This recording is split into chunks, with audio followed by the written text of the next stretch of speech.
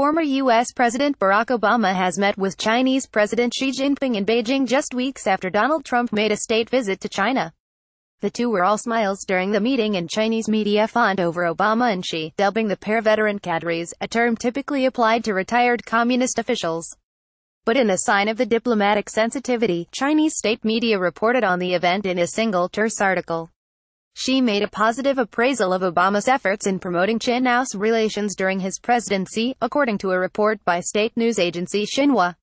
China and the United States have an important responsibility to safeguard world peace and stability, Xi said, according to paraphrased remarks.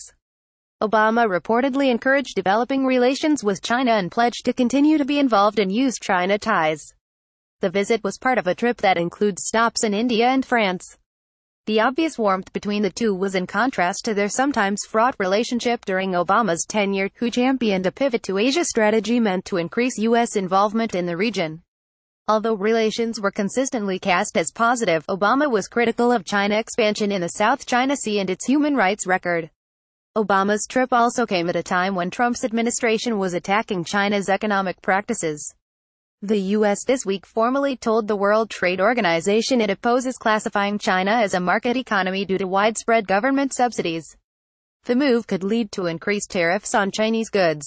Despite repeatedly criticizing China's trade practices, Trump claims to maintain cordial personal ties with the Chinese leader. Trump has said he and Xi have a very good relationship and has described his rapport with the Chinese leader as the best relationship of any president.